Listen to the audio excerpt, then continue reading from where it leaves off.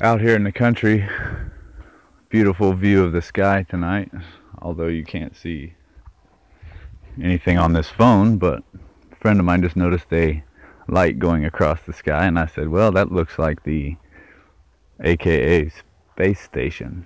So I watched it go by and pulled up the old Spot the Station app. There's the moon. And sure enough, that was what I seen. It was on the schedule. So a lot of flat earthers want to ignore the fact that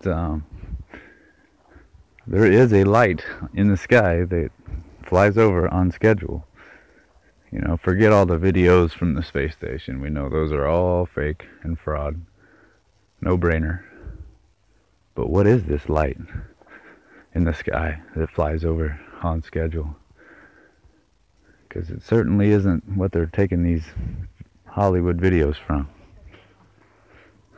So I just wanted to document that. If you're a flat earther, challenge. So few of you have actually said you've even watched it fly over.